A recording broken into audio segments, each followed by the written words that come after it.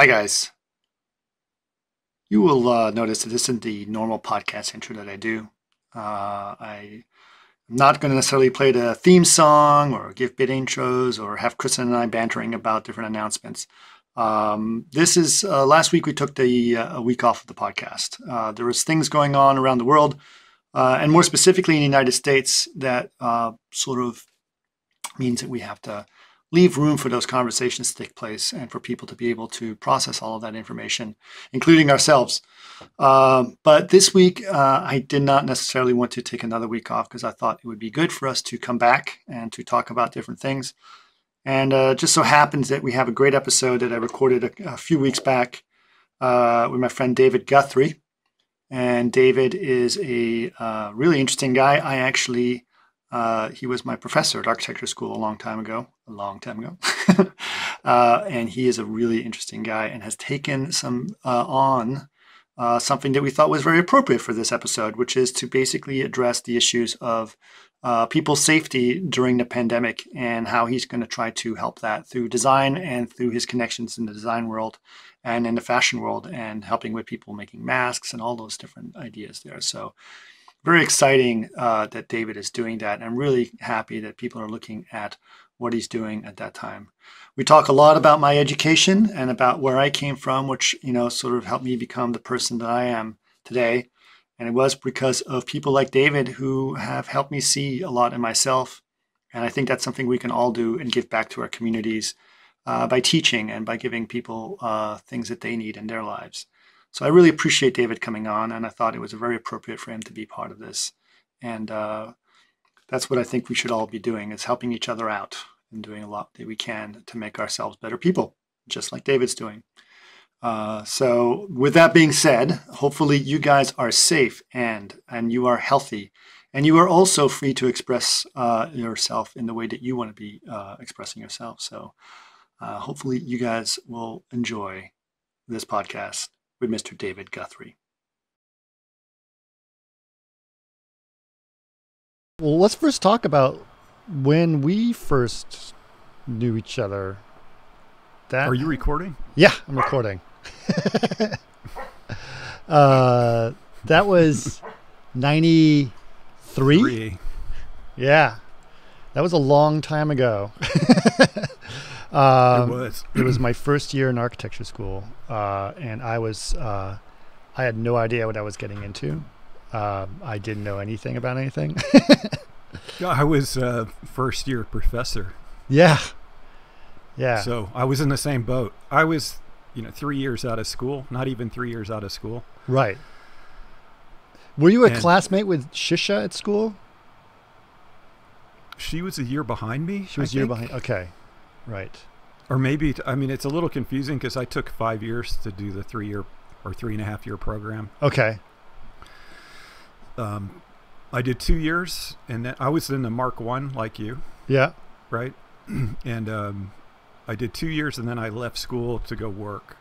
Okay. To get some experience in the real world. Yeah, sure. I was pretty disappointed or disillusioned with what I was being exposed to at school. Okay. To the point where I was thinking, like, this isn't for me, maybe. Like architecture wasn't for you, right? Well, my whole life, that's what I aspired really to do. It couldn't, since I was like 7 years old. And it was this idea that was constant. I tried video and film production, which I loved, and photography. But I had this nagging voice back there, architecture. You got to do architecture. Okay. And I originally had planned to go to study architecture as an undergrad, but I had this conflict with athletics. Right. You're a big swimmer. With swimming. Yeah. And, it was something that was... I had never really done anything in swimming, but it was a dream. Right. And so the plan was to go to... I was in Arkansas, went to high school in Arkansas. Mm-hmm. And I went to... I decided to go to Hendrix College, which is a really good liberal arts college, tiny little school. Mm-hmm. Which did not offer architecture. And so I was going to transfer to the University of Arkansas. In their program, the first year you're not in design studio, you're just taking general courses, pre-architecture. Right. So I'll do my pre-architecture at Hendrix, then I'll transfer. Okay. So it got to be time to transfer, like after 2 years, and I applied. I was all ready to go, and then I was like, I was, I think 17. No, I was 18 years old, and I could just see. I looked at the curriculum; it was all architecture, and I thought, no, I'm not ready to sign up for exclusively architecture, right, for the rest of my life. Mm-hmm. So I decided to finish at Hendrix, get a liberal arts degree. Yeah. And then at that point, I was kind of making a pretty big decision because I didn't know anything about the Mark I programs. Right. I didn't know they existed. So I thought, man, if you do this, you're going to have to start over and get another bachelor's degree. Right. But I was just getting into upper level courses, and I was loving that path. Mm-hmm. So with 2 years left, I had to come up with a major in a hurry, something that I could finish. Yeah. What did you come up with? I had. Well, it's kind of interesting. My dad was a psychiatrist. Oh, okay. I'd been around, psychology, psychiatry my whole life, Mm-hmm. and I'd taken a few psych classes that I really enjoyed. I went and met with one of my professors when I was making this decision. Like, what do I do so that I can finish on time? Mm-hmm. And he said, well, what I would do, I would major in psychology and do the minimum. And that okay. So I took him to heart. That's exactly what I did. So it didn't have a very demanding workload in terms of the number of courses you needed. Plus, Mm-hmm. I already had a few. So it gave me the most latitude. The whole point was to take courses I was interested in and anything I wanted to take. Right. So if I had picked another major, I would have had to load up on one thing, which Mm-hmm. was that kind of, monolithic diet was what I was trying to avoid. Right. So I picked psychology, and then I, just took things that I was interested in. Right. And it rubbed some of the other psychology professors the wrong way. Yeah. Because everyone I else was wasn't- being serious about psychology, and you were just like, I'm just getting this to get a degree. I didn't go around broadcasting that. No, sure, Yeah, sure. I wasn't committed. And it,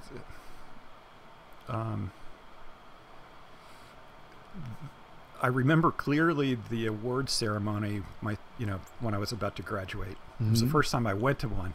In 4 years, I never went to the convocation for the awards. Right. And I sat there while all these other people went up and got awards. I didn't deserve anything. I Right. didn't do anything. And I didn't like that at all. It's like, this is not going to happen again. Right. So when I finally did go to graduate school, Mm-hmm. I went there with a mission, Yeah. and took it very seriously. Yeah.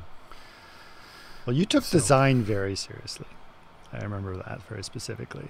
And I remember because I was coming from, not dissimilar from you, right? Because I'm coming into architecture school, and I knew about the MArch program, and that's kind of what I did up at design. It's like, yes, I want to be an architect, but I want to get a degree in other things as much as possible, and learn as much as I can before I start to dive into architecture.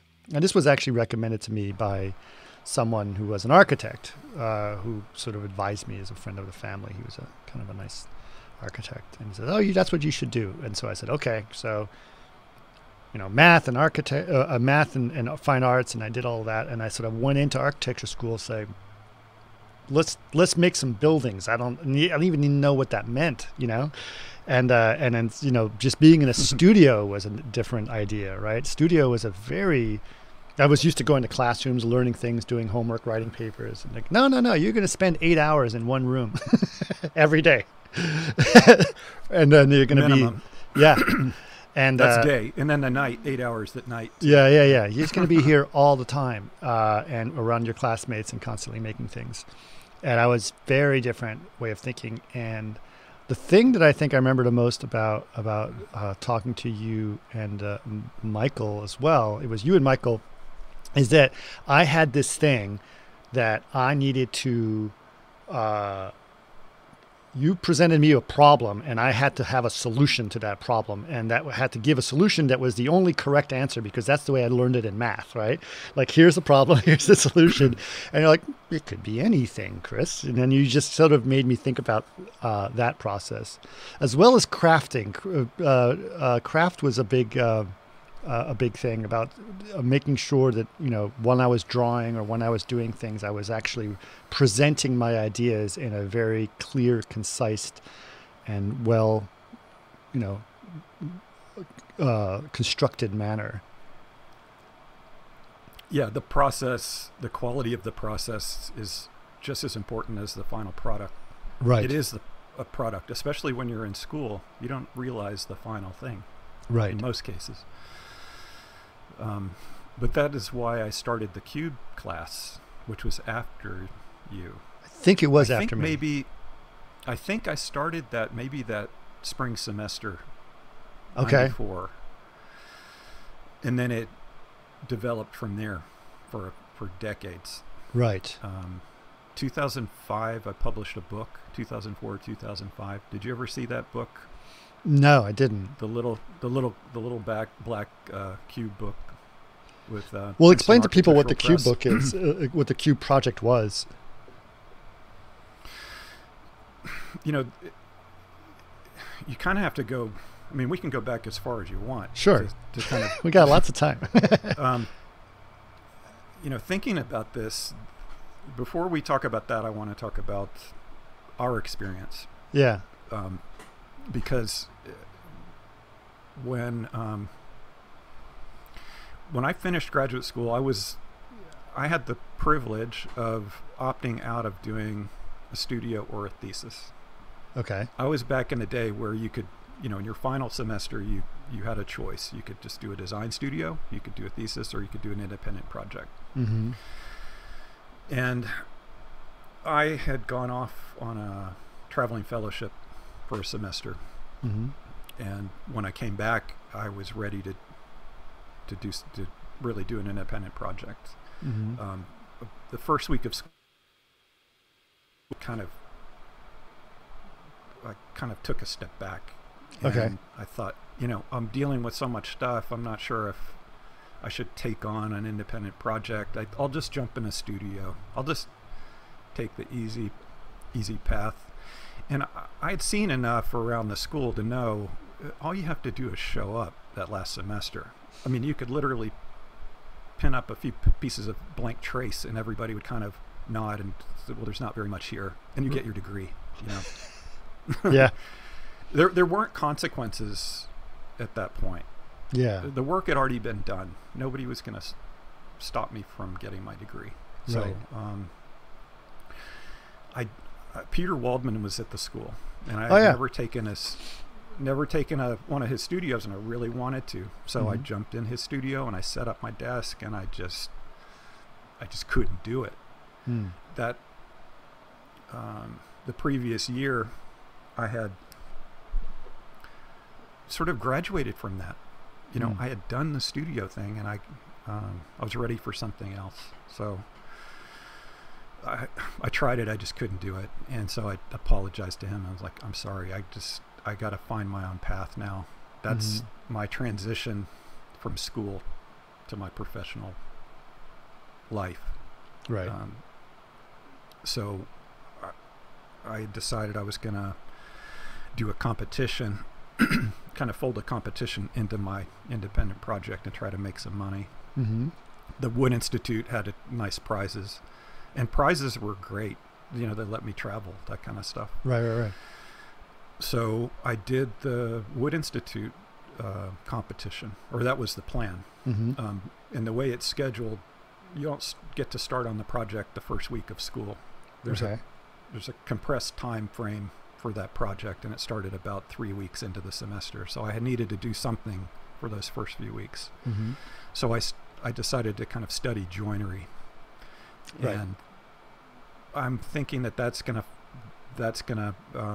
find its way into this Wood Institute competition, the part in the whole, etc. Right. So I started thinking about making these connections, taking wood, making connections, and dovetails and, beautiful joints, mortise and tenon, etc. And thinking about Japanese joinery, those kinds of things. And it just didn't resonate with me at all because there was no context. Right. So it's like it doesn't matter if it's a little, it's a paperweight. Right. So I decided I needed a context. So I got a chair, a wooden chair. And my plan was to saw it in half and then mend it with a dovetail, like create this kind of zipper down the middle. And I got the chair like at a, junk shop. And first of all, I had to find a chair that was worth my time. Okay. It had to, the starting point, let's say the final chair wasn't going to really be able to be better than the original chair. Right. In a way. I needed the right context. So I found a Bank of England chair, and really interesting. I started to kind of scrutinize it, and I didn't know where to start. And I think that that's a really important thing in architecture, in any design project or process, is to embrace that arbitrary moment. Right. Could circle back around to kind of what you were talking about of being sure and knowing that that's the answer. Right. Well, what's the question? First of all, what is the question? And in every project, there's the arbitrary. It's the same in filmmaking. Right. You just have to make a decision and go, and then you respond to what's happening. Right. And you may have an idea, but no matter what, you're going to encounter the arbitrary. Right. And so I just embraced that. So I couldn't figure out a logic for how to approach this chair. And, right. So that first one, I just, as I kind of studied it and scrutinized it, I found that it appeared to be made out of like 3 or 4 pieces of wood. Mm-hmm. But if you look closely, each one of those was made up of, but disguised to look like a single piece. And so I thought, there's a value judgment embedded in that, that a large piece of wood, single piece, is more valuable. Yes. Than a built-up piece. Things that we don't really think about are in the objects around us, So I thought I'm gonna search for all of those suppressed joints and expose them. So that first chair, I had no idea I was going to talk about chairs, but that first chair was all about disassembling it through those joints, all of those joints, and then reassembling it. But when I put it back together, it was offset. Everything was a little disheveled. So it expressed that all of those connections that had been hidden were now revealed. Right. So there wasn't much added. It was really just reconfiguring what was there. And part of what the idea that kind of evolved from that was that first chair is called the contrapposto chair. Mm-hmm. And, contrapposto is that breakthrough in sculpture that went from the rigid symmetrical form to the form with the shifted weight, where the weight shifts to one leg. Yep. And it sets off a series of counter moves. Your hips tilt, and then your shoulders tilt the opposite direction. Right. And it breathes life into the stone. Right. So that was a turning point in Greek art. And the chair that I started with was kind of that rigid symmetrical thing. And I decided, let's make that kind of the contrapposto, the asymmetry. Right. So I kind of twisted the chair, moved the back, so it accommodates an asymmetrical seating position, which is more real, right? Sure. So what was interesting was that all of the components were still, the symmetry was still readable, was still legible in that object, but it was disheveled. Right. And then from there, I did 3 more chairs, and they involved prosthesis. Yeah, I remember. So I cut away chunks with metal components that I fabricated in the machine shop. Yeah. And that was really kind of the in a way the first work. And needless to say, I didn't do the Wood Institute competition that semester. This Right. other idea just took over. Right. And it was very strange. It was very polarizing in the school. So, for example, when I left Waldman Studio and I needed a space to work, the logical place was to go into the thesis studio. Right. And there's always students that are finishing up from the previous semester that are there and clearing out. So I talked to one of them, and she said, "Yeah, you can have my space. I'm out of here in a few days." Well, Okay. I got called into the dean's office. Like, no, you're not going in there. Okay. Why? So they said, "No, you're going to set up in room 215 in the corner by the sink." And I'm like, "What?" So I went up there, and that semester there was an empty studio on Okay. the second floor, one of the undergrad studios, because I don't know, they had a small class, and so that was like the exile studio. There were two other undergrads that sort of rebelled against their studios and just Right. set up camp. So in this huge, it was probably the largest studio in the school. We occupied 3 of the 4 corners. Okay. But it was just bizarre. Like, why couldn't I wanted to be around other students and feed off of that energy and Sure. have discussions and, do my work. So I ended up being isolated, except I had these 2 undergrads who were kind of perfect roommates. Right. They were awesome. So it was a great semester. I kind of took what I learned. I worked at Morphosis during that time when I left school after my second year. Yeah. I moved to LA and worked at Morphosis, and I learned so much.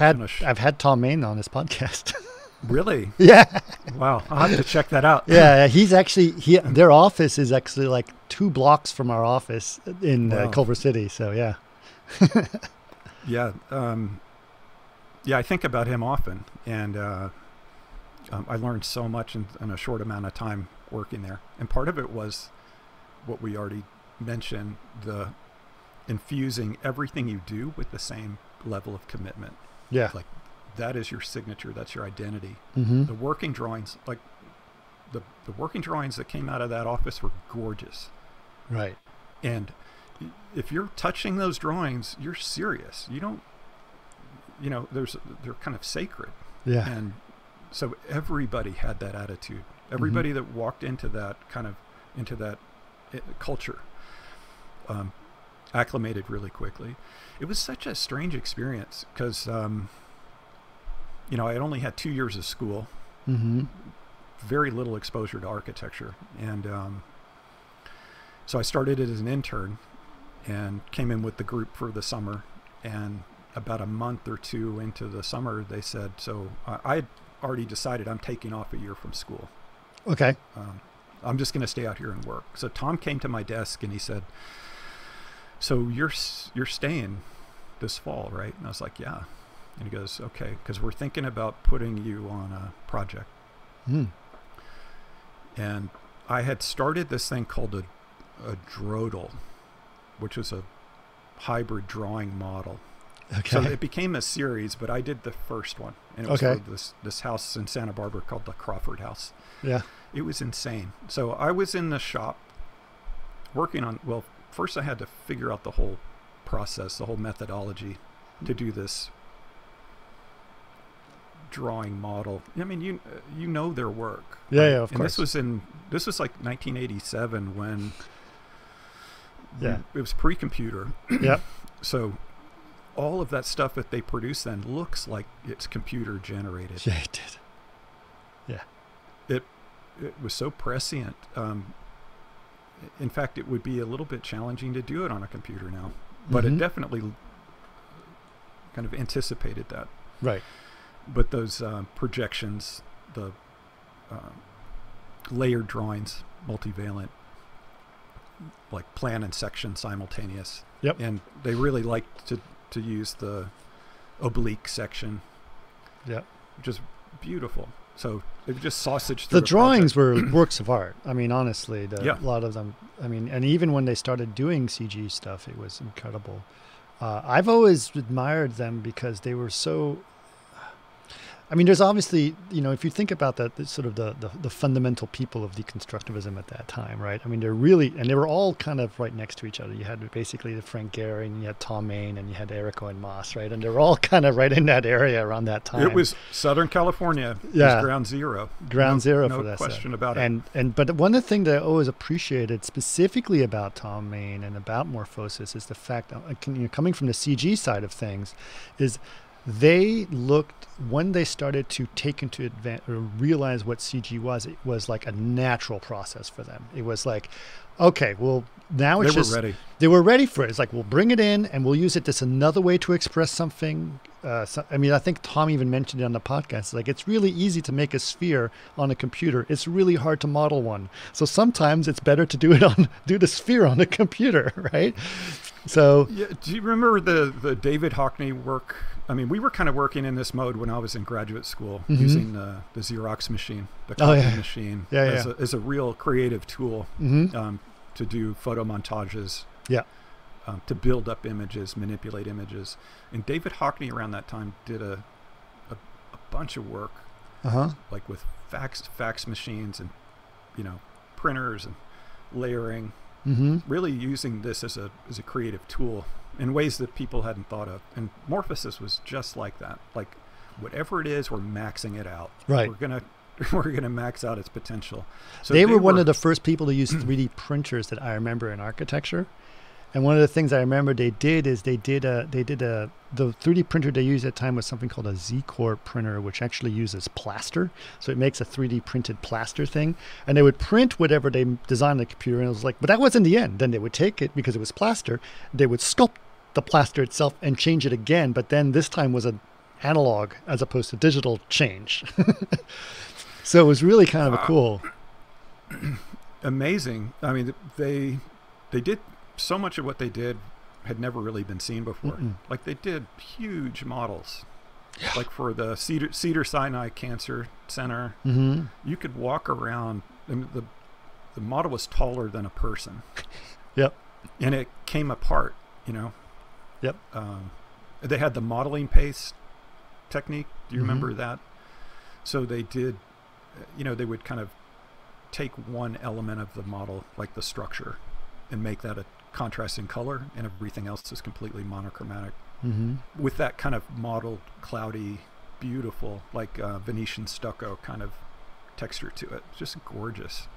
They did so many things that influence everything that's come after. Right. That was my salvation, because I was at the end of my second, or it was like spring break, my second year. Yeah. And I was very disillusioned. You have to imagine 1986, 87, postmodernism held the high ground. That's all everybody was doing and talking about. And I was like, I couldn't digest it. I couldn't embrace it. It didn't resonate. And I'm trying to, you're trying to do good work. And I had no real reference point. Right. I remember one visit to the library, I found a book that had some images of Frank Gehry's own house. And I was like, what? Okay, this is interesting. And that spring, the MFA, the Fine Arts Museum here in Houston, had a lecture series that was the Southern California School. Okay. So it was Michael Rotundi, who was Tom Main's partner. Yep. And co-founder of Morphosis. Eric Moss and Frank Gehry. Oh, that's it. Those are the guys. And so I'm in heaven. Right. It's like, that's what I want to do. That's okay. I can sink my teeth into that. Yep. I want to do this. So after Michael's lecture, I walked up and introduced myself, and I said, hey, I want to work for you. What do I have to do? Yeah. And he said, well, come out and interview. And the next week was spring break, so I quickly put together a portfolio and got on a plane and off I went. Right. And then when I was out there, I spent the week out there, and I did interview with Morphosis, and it did not go well. I interviewed with Tom Main, and he just like, he took my portfolio, and it was like a flip book, just went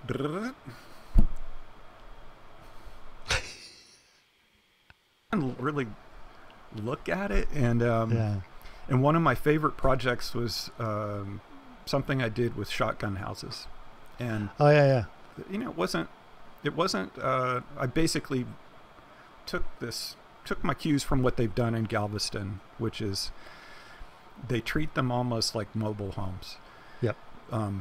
We should explain what a shotgun house is, because a lot of flood, people may not, even Americans may not even know what a shotgun house is, but we have a lot of Europeans and stuff. It's kind of an unusual prototype of a house, or archetype, I mean. Yeah, and it's interesting that you asked that, because here it's just a given. When you're in the area of New Orleans, Houston, the Gulf Coast, it's ubiquitous. It's everybody knows what that is. But you're right. If you're not in this area, you may have no idea. Mm-hmm. But a shotgun house was designed for this climate, for the humid, swampy climate. Mm-hmm. So the houses are raised up off the ground. They're not slab on grade. They're on footings, on piers. Mm-hmm. And so the air can circulate underneath. And they're just kind of a tube that's sausaged into rooms. So it gets its name because if you shot a shotgun from the front door, it would go all the way out through the back door. Right. And it would pass through every room. It's just a linear series of rooms, a very, very simple. With no hallway. Full. Yeah. So the thing about them is they're linear, which gives them a very small footprint in terms of the facade on the street. They're tiny, but they're long. So they have a lot of depth, but no width. And what that does socially, you know, for the urban design kind of result of that, is you get high density. And they typically have front porches, and you have a little postage stamp front yard with a little 3-foot tall picket fence. And these are all very, very important cues, and they were very important for the social life of these neighborhoods. Everybody lived on their front porches. It's a very kind of socially interactive arrangement. It's kind of what we're systematically erasing now as we tear these houses down and build new. It's basically a garage door, no porch. There's no inner kind of buffer or transition from the inside to the street. You're either in or out. Right. So we've kind of erased the idea of life on the street. Or it's the porch. The front porch is gone. That's that kind of mediating zone, right, where you're in the picture, right? You have a viewing platform in a way for life, mm-hmm, for communal life. And even that little picket fence, I mean, you could step over those fences. So they're not security fences. They're more conceptual. It's just marking a little boundary. But it's not in a way designed to keep you out, you know? Right. So it's a very communal way of organizing a city. And I live in a neighborhood that's bungalows, you know, in Montrose. Mm-hmm. So we still have a lot of these front porches, but with air conditioning and television, etc., people don't spend much time in that zone between the front door and the street. But it's one of the real blessings of this pandemic is that life is back, you know? Yeah. The other time I experienced that was when we had a hurricane come through. I think it was Ike, took out a lot of trees and a lot of power lines. So our neighborhood was without power for 10 days, and it was the best 10 days of the last 10 years. It was amazing. Right. How we just became a community. Mm-hmm. Because, you know, you have no freezer, your meat's going bad. So everybody was grilling, and by the way, I haven't seen any of your briskets lately. Yeah, I know. I haven't done a brisket in a while. But it was great as long as you've got a bottle of wine and Yeah. a grill. It was just a beautiful life. And I mean, there was one time it was sort of like in a way, a party every night, but not like a crazy party, just gathering and having this kind of social interaction. And we took a vote one night, who wants the power back on? It's like, nobody. And sure enough, as soon as the power came back on, all of that kind of transparency, all the communal kind of life just got sucked back indoors and sealed off. Right. But, I think that's one of the things that this pandemic is helping us reconnect with. Mm-hmm. It is certainly, I mean, you and I with it. Yeah. One of the things that we're learning is how much we can accomplish sitting at a computer in isolation. Right. It's not a time to despair. It's a time to get creative. It's amazing what you can accomplish sitting at your desk. Yeah. Just by connecting with it's basically a product of all of the relationships you've cultivated in your life. Sure. Now is when the real value is really emerging. I've gotten involved with the PPE stuff, and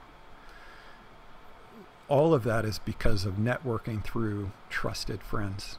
The people that you respect and admire and really trust is who you have to depend on. There's no time to vet. There's no time to build that relationship. So what we're doing is kind of literally networking through the solid relationships that we have, the people that I know and have faith in, that their relationships are solid. So if they vouch for somebody, then I'm good. And that works both ways. I've been introduced to new friends through common friends. Right. So it's like, this guy's good, this guy's good. Right. And we just like immediately can lower our guard and get busy. Well, we can skip around a little bit, but tell them a little bit about this thing that you've been doing since this pandemic started. You started this new initiative and you're designing these new masks, which are pretty incredible, as well as other things, obviously. But can you tell a little bit about them and what this is? Yeah, I'm sorry, I'm like all over the place. That's fine. Crazy. This is you are right on. You are right where every one of my podcast guests should be, is all over the place. I just hope it's coherent. Yeah, it's good. It's coherent to me, but I have the whole picture. You're just taking pieces. Yeah. So I train at Rice for swimming. There's a master's group there, which is fantastic. And there's like, 200 or 300 swimmers that train there regularly. Mm-hmm. And one of them, who is a good friend of mine, is an ER nurse. And she recently, about a year ago, moved to New York City. And when this pandemic hit, I was terrified of what she was facing. And right. Also, right when the lockdowns, the wave of lockdowns started moving through the community, I moved my mother from Birmingham to Houston in the middle of that, from one memory care facility to one here. Mm-hmm. And when I did it, they were both on lockdown. So it was extraordinary that we were able to pull that off. Wow. Yeah, it was March 12th. The place here in Houston, it's called Belmont Village. Mm-hmm. They went on lockdown. Yeah. And I thought that there wasn't a lot of urgency to get my mom moved. So to back up a little bit, I think I mentioned my grandfather passed when I was in graduate school, but my dad passed in February this year. Oh, sorry. And we knew that, we were pretty sure that he was going to pass before my mom. Mm-hmm. And my mom and I are really close, and she always wanted to move close to me when my dad was gone. That was always the plan. And she started having memory issues about 10 years ago. Mm-hmm. And it's been a very, very slow decline. And it's not a linear thing. It's not an on-off. Mm-hmm. It comes and goes. And, last summer I had one of the deepest conversations I've ever had with her. Right. At the same time, her short-term memory is, it's not there. Right. But she is still there. So when my dad died, we started making arrangements for her to move to Houston. And she used to always say, I don't want to live with you.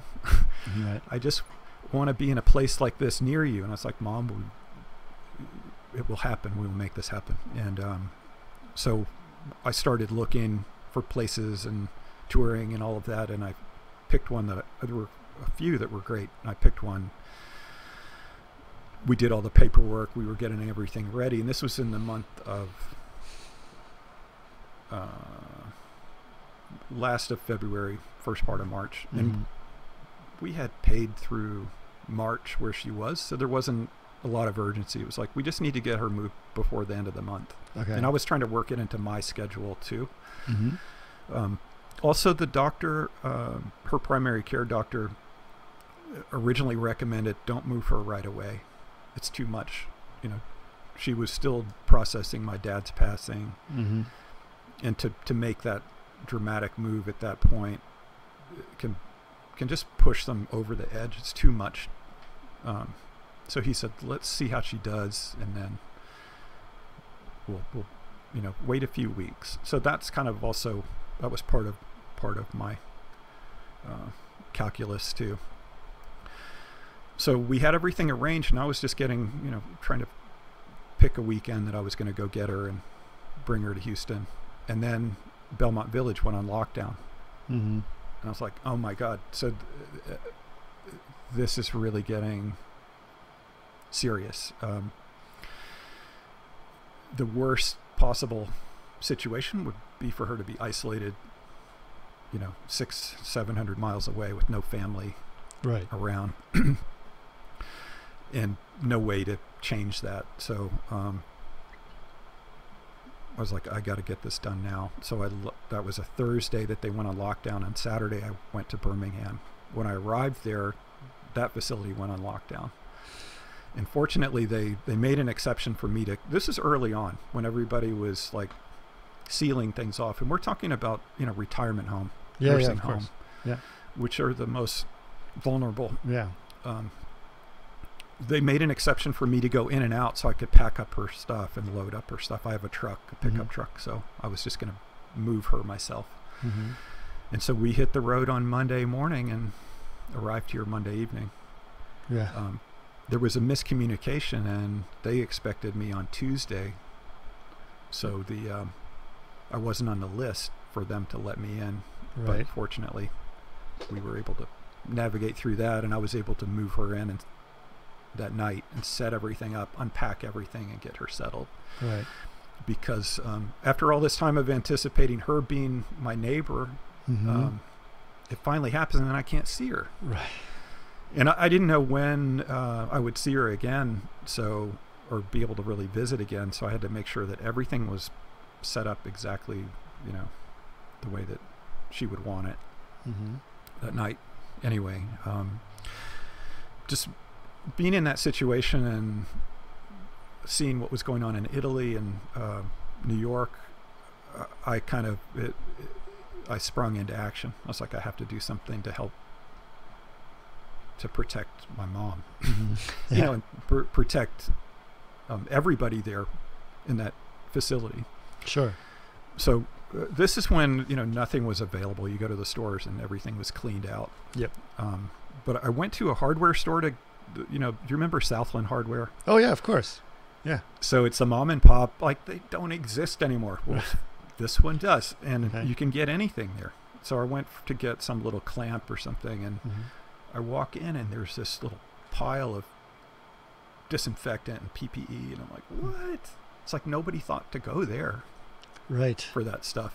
And then the guy said, well, I have some masks if you want masks. And so I got these, I think they're called The N95. P95s. Yeah. or N95 or P97s. yeah. They're the respirators Yeah. for spraying pesticides. So they're like the highest filtration level. Right. And so I think they had 4 of them, and I bought them and gave one to a healthcare worker, a caregiver at the facility with for my mom, Mm-hmm. and then I sent one to my friend who's the ER nurse up in New York, and got a face shield and a few other things. And I sent her a note and I said, we're all behind you. The country appreciates you. Mm-hmm. In the days that followed that, I was looking at the TV and seeing these nurses, the New York nurses, just pleading for, we're wearing bandanas. We have no PPE. This is crazy. You've turned your back on us. Mm-hmm. It was just heartbreaking. I was really ashamed, what our country was doing. And so I thought, I sent one thing. That's not even a drop in the bucket. Right. So I thought, what else can I do? And so I thought I'll do a fundraiser, or GoFundMe, or whatever. Kind of going blank on those. But I was going to do one of those to raise money to bring in a shipment. Found a supplier in San Diego that's a medical device importer, where they work internationally all the time. They had a minimum order number of 1 million. So immediately I'm thinking, okay, we're swinging for the fences here. Why not? Right. And that just got me into this whole world that I had never ever been exposed to or really considered, like supply chain and procurement, all of that stuff. So within a few days, I was on that White House procurement team list. Rachel Battle, who was leading that, who got kind of thrown under the bus. We were corresponding. Basically, they were vetting everybody, and we kind of know somebody. Then you never got a call back. Okay. But in those days, everything was changing dramatically every day. It was crazy. And so I had that connection with, it's called fluidG. fluidG is the importer that's based in San Diego, and they had some connections in China, and they're all legit companies. And we couldn't get anybody to buy. So we were talking to like the state of Arkansas, some of these state governments, and Stanford University, some of the other California big buyers, and nobody would buy. And basically it's because it's all cash up front. Okay. They don't ship anything until it's paid for. Well, that doesn't fit the model of purchasing for any of these institutions. They never do that. I mean, you're lucky to get net 10. So that was a big problem early on. All this material was there and nobody would buy it. Meanwhile, it was a feeding frenzy. There were other people just bringing stuff in and paying for it themselves with the hope of, making a profit, reselling and making a profit. But over the next, week or two, the pandemic really went world. 200 countries suddenly were competing for this PPE in China. And you could not, there was no inventory. If you put your money down, you put your cash on the table, that would buy the next wave of production. Not anything that exists now, but you're buying future production. That's the way it's working. And things have settled down a little bit since then. But I mean, I was just looking earlier, I guess it was, the end of last week, at a proposal for the state of Ohio. They were looking for bids for a large contract, and none of this works. They're kind of operating in the old reality, and they're completely inflexible on their terms and things like that. So we're just not able to make much headway on that side. But because I started getting involved with this stuff, I talked to a friend who has a garment factory, and this is sort of by chance. I wanted to. He develops apps, or in the past he's been an app developer, and he was actually one of my students briefly. Architecture students. He's from Costa Rica, and back in 2001, I taught a 2-week workshop there. Okay. And it was probably a dozen students, maybe a few more. And I have a handful of lifelong friends out of that brief workshop. Nice. A bunch of the guys were surfers, and I was there for most of the summer. I went for a conference and did this workshop, and then I stayed down there to surf. Mm-hmm. And when these guys were finished with their semester, they're like, hey, we got finals and all of that stuff, but when that's over, let's meet up and go on a safari. So it's excellent. So like 7 or 8 of us hired a couple of little boats and went up to Ollie's Point, which is up on the Nicaraguan border. Yeah. And they just dropped us off and said, see you in a week. And it was so much fun. But so we bonded, mm-hmm. people in that group. And a lot has happened in the years since then, but I had been going to Costa Rica since the early 90s. But I was just it was kind of hit and run. I didn't have any real ties there. But after that workshop, I was connected to the architecture community. And then I suddenly had like roots there. I had a real social network. And so I've sustained that all these years. And in the intervening years, I bought property down there and have dreams of developing that and moving there someday. But anyway, this guy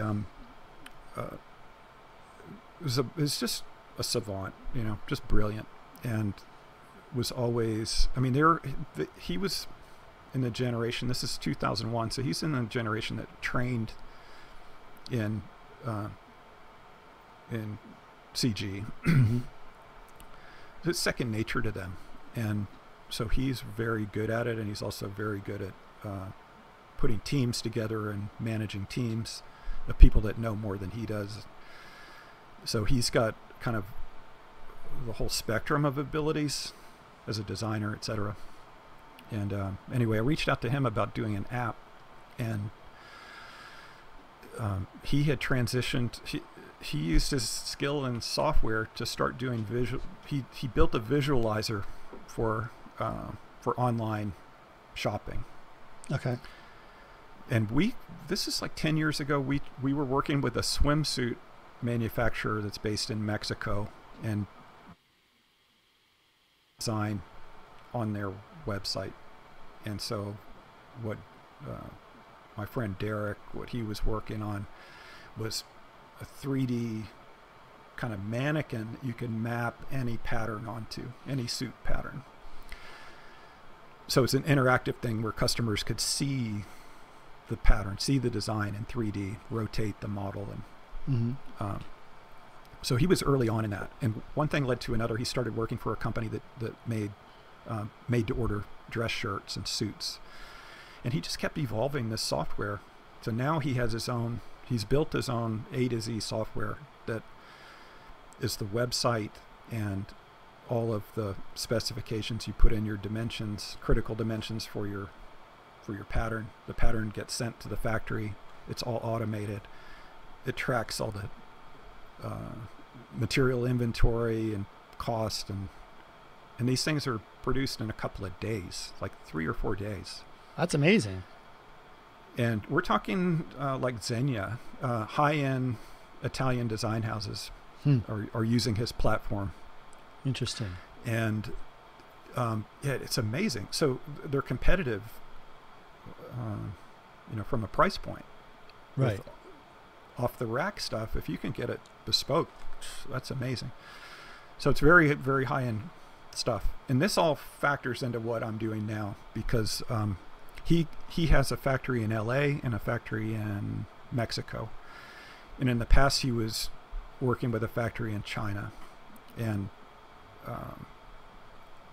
these are, listening to your career or your path, it's a little bit similar, teaming up for different projects with different partners. So that's what he's done. And now he's kind of circled back around to China, and he's working with an old contact there. And when I contacted him about doing the app, he was trying to figure out how to save his company. So he's got all these workers, 2 factories he's trying to keep afloat, and nobody's buying clothes. Nobody's ordering clothing. The garment industry is momentarily dead. Mm-hmm. So he's scrambling, trying to figure out what to do. So he's pivoting to making PPE. So they started making masks out of fabric and hazmat suits. And he was like, I have this stuff, but I don't know where to sell it. And I was like, well, he was like, you have connections for buyers, so let's team up. Right. So we put together a website using his platform. It's called PPE Direct. And the goal was to get to do a ground up, a bottom up approach instead of a top down, because the top down distribution, procurement and distribution was clearly not working. Nursing homes in rural places, clinics in rural communities weren't getting anything. So what we were trying to do is, instead of worrying about these huge orders, let's just let people buy what they need and ship it direct. So that was our original model. So you could buy like 50 N95s and we would send them anywhere you want. We could ship worldwide from the factory in Shanghai. And it didn't work as smoothly as we had hoped. The rules keep changing. Now they won't even let, first of all, commercial flights have stopped. Right. And now Trump has made it, has prohibited the carriers like UPS and FedEx from shipping PPE. So really? We can still get it. So we can still do it. We can still ship, but not through those carriers, not through regular flights. We can ship on charter flights. So everything that's coming over now is being shipped on charter flights. Huh. I mean, it's just an ever-shifting landscape, and it's like trying to see it through a keyhole, when you're right here. But we've covered a lot of ground. We've gone through a learning process. One of the first things that I ran into was the first charge on the credit card had a 2-week hold on the payout. I didn't know anything about that. I'd never done this before, but that's standard for a new company. Mm-hmm. Well, 2 weeks is just killing me. I didn't have the money to just send the money to China and then get reimbursed myself. So I had to wait for the payout. So there were a couple of other things that happened. Like by the time the money came through, then they were back ordered, and then there was a Chinese holiday for 5 days. Right. Anyway, the first products have been delivered. So to me, that's a big success. Like, okay, we survived. We ran the gauntlet and we landed material here in this crazy environment. Right. It's going to get easier now. We can get stuff delivered in less than 2 weeks. And about half of that time is product sitting in Hong Kong waiting for a flight, waiting to get on one of these charters, or waiting for the charter to fill up. Right. So one of the things that we've done, the factory in China made these designer Italian suits, and they're super high quality. This factory has been around for, 17 years now. Mm-hmm. And acquired the skilled workers, and I know they have 450 different types of machines, and they have one person that just is in charge, or maybe more than one, but that's all they do, is they're in charge of machines. The factory owner doesn't know about the machines. It's way too much. Right. But part of the factory made suits, and part of the factory made dress shirts, and so they pivoted to try to survive, because nobody's ordering suits now. She doesn't want to. The factory owner's name is Xiao Mei, and she doesn't want to lose her employees, and she genuinely cares about them as well. And so she started making hazmat suits in the area that made dress suits, and converted the shirt making part of the factory to making fabric masks. So she's making masks out of this organic Albini cotton. They're gorgeous. And we just got them tested, lab tested.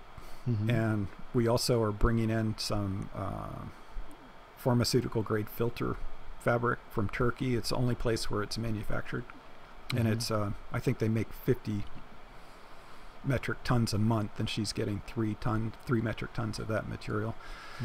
So these are going to be kind of hybrid. We might even go for FDA approval. But she's super creative, and she was educated in the United States. So the culture isn't a barrier. The language isn't a barrier. And we're just trying to add value and kind of have it be a win-win where her factory stays open. Her workers are doing something they care about. And we influence what's happening in a positive way. Right. So we'll be able to do custom anything. We can do anything. She said, David, you've got a factory in China behind you. What do you want to do? Wow. It's like, okay. Okay. That's a dream come true. But one of the first things we're doing is focusing on the masks. Right. And we've got several different designs. We've got them for kids. What we're going to start doing is really making them available to companies who want to have, or universities where they can have their brand identity, their logos, etc., their colors, anything they want. We can do anything that you want to do. We can do heat transfers or direct printing. Right. And thousands of fabrics available to choose from. Nice. So we'll see. I mean, we see this as a transitional thing. It's not a long-term move. It's something for now, and to get us through this to the next thing. But it's also a way to, I mean, look, the masks are such a complex thing socially. Yeah. And if we can do something, you know, part of what's going on is they're anonymous, they're clinical, right, or they're homemade and maybe not great or not effective or not healthy even. You know, I don't think that you don't want to be breathing through polyester. You don't want that on your face. If you can have something that expresses your identity while it's covering your face, that's important. Yeah. You know, it's about personal expression, and so maybe we can, you know, it'd be great if we could move the needle a little bit on that. Well, I thought it was a brilliant idea, and I think that was I mean, you and I have been chatting on Facebook, etc., for a while, but when you started talking about these masks, I was like, that's really cool, because, you know, obviously, I mean, you've always been a designer. Like, you're one of the most design person I know, and when you always look for opportunities to design, and it doesn't have to be about architecture, it has to be about the need of something, right, or the way that it fits through. And so you looked at this problem and you knew you had to deal with it, and you basically said, I can do this. And it's pretty amazing what you didn't just design this, you created an entire infrastructure from factory to deliverable systems all in one, like, really in a very short time. Robust. And our our company name is Luxington. So we have Luxington Shanghai and Luxington Houston now. And our tagline is do well by doing right. Right. Which I firmly believe, and all of us do. And so as we put all of this together, as we build the team, that's sort of the litmus test. Like, what are you in this for? Right. I mean, we do have to take care of ourselves. I've got bills to pay. You know, I'm not a nonprofit. I'm not pretending to be nonprofit. Right. But I want to contribute. I want to help. And when you start taking care of other people, amazing things happen. Yeah. It's true. If you're in it for yourself, it's it's a dead end, man. It's a dead end. It doesn't matter what you achieve. It's empty in the final analysis. And I've really embraced this transformation, or this, we're in a liminal period now. The old system, the old world is over, and we don't know what the next one is. Right. And that is the definition of a liminal time. Right. It's the time before the next thing. Right. And I am loving it. I mean, I feel a little guilty about saying that, because I know there's a lot of suffering. But look, I'm suffering too, and I'm embracing that in a way that I never really have before. Yeah. I used to think, it's very important to be thankful, to have to have gratitude as one of your principal values, and to practice that. And my mom, it's one of the things that she always would preach, just be thankful. Because look, man, the path that I've taken has been hard. I've been a self-employed designer my whole career. The last time I worked in an office was 1988. Right. When I got my degree, I just struck out on my own, and I've made it this far without interruption. Yeah. And that's in any creative field where you're making your own path, it's a tough one, whatever it is. Artist, musician, writer, the odds of success or financial stability are pretty low. There's usually the day job. Yeah. Well, so, I think teaching helped me for sure. Yeah. Teaching is really a good thing. I mean, honestly, there's several things that I've learned. I mean, I was teaching at Rice briefly as well after I graduated, because I was one of the guys who knew most of the software that was being used over there that no one else knew how to use. So I was like, yeah, Chris will do it.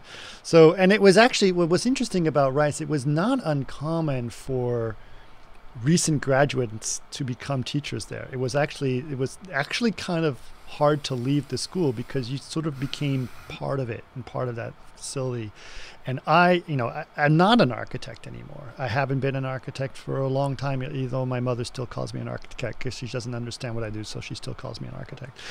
But I was like, did you ever get licensed? No. I was at Gensler, and then the first thing I did at Gensler is they made me in charge of all the 3D and the computer stuff, of course. So then I was like, well, that's what I do, I guess. But teaching was a big thing for me, because teaching allowed me, if you teach something, you really got to know what you're talking about. And so therefore you start to learn a lot more than you think you did, than you think you knew about it by doing that. But honestly speaking, another reason we were talking about being on this podcast is that you have an idea of starting a podcast as well, which I think is a great idea. And I figured, why don't you come on this podcast and you can see what it's like, and then you can use that. But doing podcast itself has been a huge thing for me, because I learned so much from so many people. And the other thing that's incredible is I learned, just like it's happening today, I've known you for a long time, but I learned a lot more about you just because of the opportunity of you talking. So there's a great opportunity to learn from people by conversation and just finding out more about stuff. So yeah, I can't tell you how much I appreciate this. Yeah. I mean, look, I've wanted to start a podcast for a couple of years, and even before, I wasn't even following any. It was just something that I was interested in, and really I was thinking about swimming. There were swimmers that I wanted to talk to, especially, older swimmers. Like, how do you do it? Right. But it's evolved into so much more than that. And now, in the last few weeks with this time, I've started listening to podcasts, and I'm just addicted. Yeah. I'm addicted.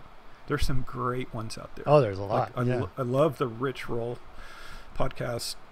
That guy is somebody that I really identify with, really resonate with. Okay. I don't have alcohol, but I'm familiar with it. My brother has struggled with that his whole life, and so I can relate. But also, we all have addictions. We all have patterns of self-destructive or negative behaviors, and this medium is fantastic. I love the time to have an in-depth conversation. Yeah. And I feel like this conversation has been all over the place, and I kind of that's great. Apologize. Don't apologize. That's the best part. There were some ideas we sort of didn't get to. I'll get back to them. I remember. So there was someone who was a neighbor of ours, and his son and my son were actually good friends. But it turns out that this guy is his name is Wayne Knight, and he's the actor who plays Newman on Seinfeld, if you remember that, or he's also in Jurassic Park, etc. So he's a really charismatic guy, really fun. And I got to know him obviously because our kids are friends. This is when they were little, so my son had no idea who his dad was. He just liked his house because he had a really big house. So we were hanging out and they were talking stuff, and I talked to Wayne and I said, I heard you on the Nerdist podcast. And he goes, yeah, I was on the Nerdist. He's like, I hadn't been on a podcast, and I'd never been on a podcast. It's my first time on. I said, yeah, it was really good. I learned so much about you. He goes, you know, Chris, what's interesting is that I do a ton of interviews for, whatever movie or sitcom or whatever, and they come in with these junkets and they're like, you got 3 minutes to say the same soundbite for everything. And you're like, I've got one story and it takes 30 seconds. So you prep that one story.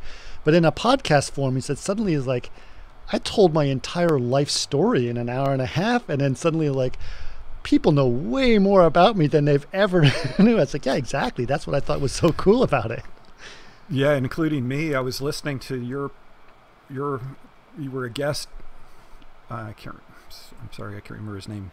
McAllen? Alan McKay? McKay, yeah, Alan McKay. Yeah. So, I mean, some of it I have no idea what you're talking about. Yeah. Because it's such an insider kind of shorthand. Yeah. But a lot of it, it was very cool to get that perspective on you and what you've done. And I mean, obviously you've been amazingly successful and are, in the thick of it. And have just, parlayed one thing into the next. It's very cool. Well, I think to see what you've done, but it's great to hear the podcast. It's 2 hours long, right? Right. Something like that. And there's just all kinds of great stories and tidbits and stuff. Some of it's about a lot of other people you've encountered, and sure, some of it's just personal. It was cool because I was just looking for more CG Garage podcasts. Right. And I stumbled onto yours. Oh, onto the Alan one. Yeah, actually, interesting. I just recorded another one with him, and so it's going to be on again. And I don't know whenever he releases his. But it's what's also interesting is honestly is there's a guy who I've met a few times. He's a really nice guy. He and I go to the same conference. And he he said, I need to talk to you about something technical. So he has some technical problem I need to solve. And I got on the phone with him. And he goes, it's weird, Chris. It's like, I feel like I know everything about you, and therefore you're like a really good friend of mine. But like, you don't really, I realize that all of this information I know from listening to your podcast. And I was like, yeah, that's a little awkward. But anyway, it was fun. Definitely fun to do that. But I do remember one of the things we talked about that we kind of like left open-ended was the Cube book. Let's talk about the Cube book. Yes. So I remember the chair was one thing, and I remember looking at pictures, Chess, and we'd love to have pictures of them to put up on the podcast page. But you created another part of a design exercise that involved a cube, right? Yes. So before we leave the podcast thing, yeah. Thank you, because this is you said we can kill two birds with one stone. Yeah. This experience has been such a springboard for me to learn what it is and how to do it. And I mean, I don't know how to do it yet, but I know how to set up to be a guest. Yeah. Just going through that exercise has moved me much closer to making this a reality. So thank you so much. Oh, no problem. It's just great. So I'm on my way. I'm going to do this. I've lined up a couple of guests already. I'm really excited. So. Perfect. Well, I will help you set up like all the technical things and where you do your RSS feed and all of that information. There's stuff that I can help you out with. It's not a problem. So thank you. Yeah. I mean, the Squadcast, just learning about Squadcast. Squadcast is new. I learned about this because of the pandemic. Like I did, because I always did them in person. So I was like, oh, this is great. Squadcast is the perfect tool for me right now. And I'm going to continue using it. Yeah. Yep. So I'm learning from the master. Thank you. Yeah. Yeah, so we all need that. And I think that that's a big part of what's going on now. So we can really help each other, and advance things in a way that we weren't open to before. Sure. My old life is gone. Completely embracing that. completely. I'm so ready for things to be different. So to go back to the cubes, it does kind of go back to the chairs, because one of the things that was really important about the chairs was it wasn't a model. It wasn't a abstraction. It wasn't a drawing of something that would never be realized. It was the thing itself. And I was treading in some kind of treacherous territory because I don't like uncomfortable furniture. I don't like art furniture. And around that time, art furniture was a big thing. And it's just sort of, to me, it was like a way for people who weren't good enough artists to kind of dip their toe in that world. And then craftsmen that weren't very good craftsmen could get away with crappy craft by calling it art furniture. Sure. It just was compromised. And it just, I don't like to trivial. So when I started on that project, one of the things that, the imperatives, I didn't have a lot of rules, but one of them was the chairs have to be more comfortable, at least as comfortable or more comfortable and functional when I'm done with them as they were when I started. And they look terrifying. There's especially one of them, it's all metal kind of wrapping a child's chair. And it looks like a bear trap or something. I had to beg people to sit down in it. It's very comfortable, but it's like, no, thanks. Yeah. To carry that story to the conclusion, that group, it's really a body of work, 4 chairs that create they're each like a sentence that creates a paragraph. Right. So they belong together. Together there's a kind of a narrative that they don't communicate individually. And that group got bought by the SF MoMA. So they're in that permanent collection, and they've been shown a few times. So what's a little frustrating is once they're in a museum environment, then nobody can sit in them anymore. So I can't convince people that they're comfortable. Right. But anyway, I was really intent on making the thing itself. So in our architecture curriculum, that was kind of a missing component to me, that we spent so much of our time working in abstractions that never get realized. And some of the way that Morphosis dealt with that was to invest so much in the process, in the material of production, that it almost didn't matter if the thing was realized or not. You have this body of work. It's amazing. And Sure. It runs parallel. It has the same kind of, in a way, the same kind of gravity as the final product. So that first year that I was teaching, I wanted to do it was an elective, a 3-hour course that was called Methods of Making. And it was about direct interaction with materiality and making the thing itself, not making a model, but it's the thing. So some of this was just maybe intuitive, but some of it was kind of blind luck. The first year that I taught it, it was the program was a 16-inch box made out of wood, and you could introduce other materials to it, and it had a drawer. So it was sort of almost a surrealist component to it. And it produced some really amazing work, but it also didn't accomplish what I was trying to, which was to really be super reductive and get down to the nitty-gritty of every single decision and the consequence of every decision you make, that it's registered there in the materiality of the thing. Right. Is it coherent or is it not? And so in architecture school, it's easy to say something and equate that with doing it. And there's a huge gulf between the two. But if you say it and you can say it eloquently, it's convincing, and people think that you've done it, and you can convince yourself you've done it. But I wanted to kind of create a situation where you couldn't do that, where the thing had to speak for itself, and it either stood or fell on its own merit, by what it could say, what it could communicate without anybody explaining it. And that first exercise with the drawer, it kind of it allowed too many escape routes. So the students were really conceptualizing and not really dealing with the details, the construction, the kind of the way things are really assembled in those details, because it was about an idea, an idea that was kind of attached to this thing instead of something that was emanating from the thing. So I had to revise that. Even though I liked that project, I said, okay, I got to cut off all escape routes. So we ended up doing, there's 3 versions of the exercise, and the first one is 2x4s. So you just use typical 2x4s and mechanical fasteners, and you construct a cube that's 16 inches. And the only real rule is no chemical fasteners are allowed, no glue. So you have to, you can do any kind of fastener that you want. You can create your own or whatever. Or you don't even need a fastener if you can figure out how something can kind of interlock and hold itself together.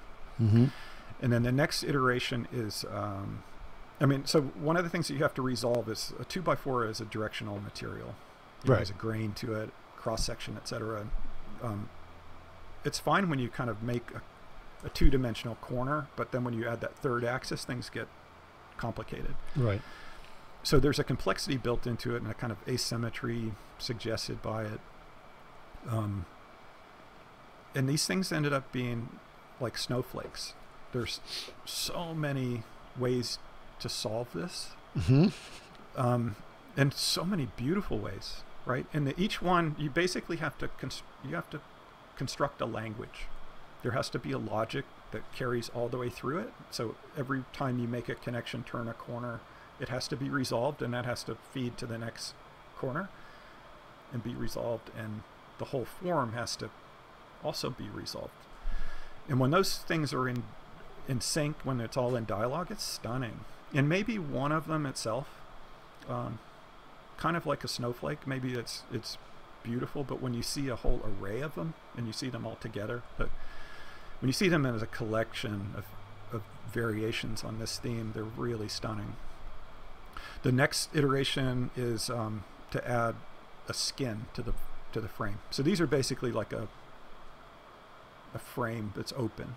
Okay. And so we enclose the frame with plywood and drywall. So I was trying to introduce just this interaction with the materials that you're going to be dealing with when you start practicing, when you start building. These are the ubiquitous things: 2x4s, nails, screws, wire, drywall, plywood. And so how do you turn the corner? How do you negotiate how these things meet each other? And how do they communicate? How is that all resolved? And so the exercise is, you have to, it's a 6-sided form, so you have to cover 5 sides and leave one side open. And then you have to use 2 materials. So it automatically introduces asymmetry to it, so it can't be just kind of a reflex. Right. And you've got complexity built into it. And then the third one is a real departure, and that was basically a 16-inch solid that you have to put 2 materials in a dialogue to create a solid block. And the idea is that anywhere you cut a section through that cube, through that solid, it would reveal that relationship. Right. It would be solid, and it would also tell you something about that dialogue. The dialogue between those 2 materials would resonate and make sense. And that one is like a curveball, because you've already gotten kind of assimilated to this process, a way of thinking, and then this is like completely different. The solid one, it's like poetry in a way when you've been writing nonfiction. Right. And so I've tried it in different sequences, and actually I taught a fall semester at the University of Houston, and we did cubes. Right. As a studio project, and I hadn't taught since 2007. Been a long hiatus. And I got invited to teach, and I don't know if you know Gail Borden. Yeah. Yeah, he was tenured at USC. He was like one of my students in 93 or 4. Early on, he was a sophomore studio. He was one of those students where it's like, you just stay out of the way, try not to screw him up. Yeah, I remember. You know, I want to say this. I wish I had done that with you. You know, I'm not a mathematician. Right. I didn't, we'll have to talk about that a little bit. But, you know, the politics and everything and the whole experience of being thrown into that studio with Michael, was hard for everybody. You know, because he had expectations. He was going to teach his own studio. He came in with Lars. Yep. And I came in with Lars. And the way that happened was Lars was on my final review for the chairs. Right. Yep. And he went nuts. Yeah, I could. So he was the outside critic who Yep. could say anything he wants to say. Where, you know, when it's part of your own family, when you're part of the school, everybody's reserved. They don't want to go overboard with praise. Right. He did not have that. He did not have that problem. Nope. He did not have that filter. He was just going. He was effusive. He was going crazy, and so he and I bonded over that. And then, you know, 3 years later, he called me up and he said, "Hey, you know, he got the dean position." Yep. And was moving from Berkeley. And he called me up and said, "I want you to come teach." And I was like, "Okay, great." And he said, he came to Houston and I took him to a couple of projects that I was working on, and he was just flipping out. And he was like, "Oh, you got to run the shop. I want you to do this. I want you to do that." And I was like, "Hey, I also have a practice. Right. There's a limit to what I can take on." But he had all this stuff for me to do. And then crickets. Yeah. So that was like June or July, and then crickets. Like, what's going on here? Well, he ran into a lot of pushback from other senior faculty. Huh. You know, the Yep. established The postmodernists. regime there were not. there were. Oh yeah. You know, Albert Pope was a big advocate of mine. Yeah. Well, yes. But he wasn't the kind that was wearing the bow ties with the round glasses. No. And it's so weird. You know, like I said, they kind of quarantined me, isolated me in that studio. It's like, why? It's like they didn't want the school to know what I was doing. Mm-hmm. And then they didn't want me to have a final review. It was weird. very weird. Mm. And Bill Sherman was my advisor. Mm-hmm. And, you know, Bill's great. But Yeah. he wasn't going to fight for me, you know. Right. That's not his nature. So when there was this pushback about me presenting the work, I was just like, all right, screw it. I don't care. I'm out of here. And Right, it's like, right. no. You got to, you know, we'll do this. So we did have a final review. And Right. thankfully, I mean, it changed my life, right? Yeah. Lars was there. Lars asked me to teach. Mm-hmm. But I was very polarizing. And these were professors that I didn't even know. They'd Right. never taught me. I never had them for a class. Never really spoke to them. They Yep. just had an opinion about me. And apparently that's very common. Yep. So it was a really challenging situation. I didn't ask to be put in the middle of that, but neither did Michael.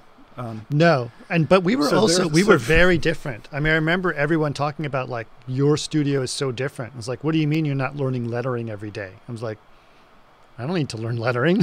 Why do I need to learn lettering? I know my handwriting sucks, but so what? You know.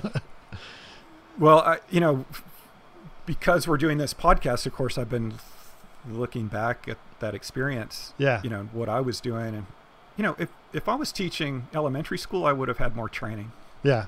As a teacher, I would have had to go through some kind of teacher training. When you're teaching at an elite university, it's like, hey, get in there and teach. Like, okay, how? What? I had no mentor. Right. It was a really weird situation. I mean, that's something that I really wish I'd had. I wish I'd had somebody to mentor me, to tell me, you know, kind of what this is about and how to do it, because I'm not a political creature. Well, I was never in it for that. All of these things, it was interesting, you know, because I I mean, now looking back at all those years and thinking about how it was for me, I was very confused going into that school. I knew I had some knowledge and I knew I had a good problem solving skill, but I knew I was very confused about what to do in design school because I'd never actually been in design school. I went to art school. I mean, I did a little, I'd had majored in art and math, so I had both, but it was very different. And, obviously critiques in architecture school were very strong.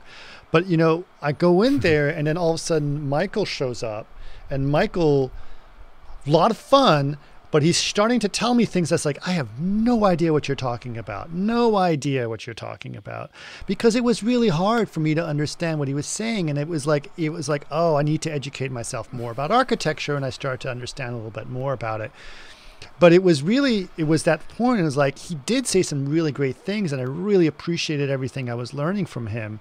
But there was a lot of things that were like, I didn't understand how to do this or how to translate my idea into a design. And that's when you came into me. It was most of what I learned from you was you sitting at my desk for a couple of hours. And you would do that often time. I don't know if you remember that, but you would sit at my desk for like 2 hours and like, all right, there's something in your head and you're not figuring it. You've got some great things and you're not figuring out how to put it into a model or a drawing or whatever. And you were helping me break that down. And also, dude, like I was mentioning before, it was about crafting as well. One of the things you taught me when I was learning to draw, because I was drawing, like I take a 4B pencil stuff and it's like, let's take that 4B and let's make it a 7 or 7H. No, you made me draw with a 7H or like a 9H precision pencil, and you made me draw that line like 6 times before it became a line. And then I started to really look at that line. It's like, oh, it's a much prettier line because I drew it 6 times. So all the little problems that are in the line, I go over it and over and over again. It was the most precise hand-drawn line I've ever done because it was drawn 7 times.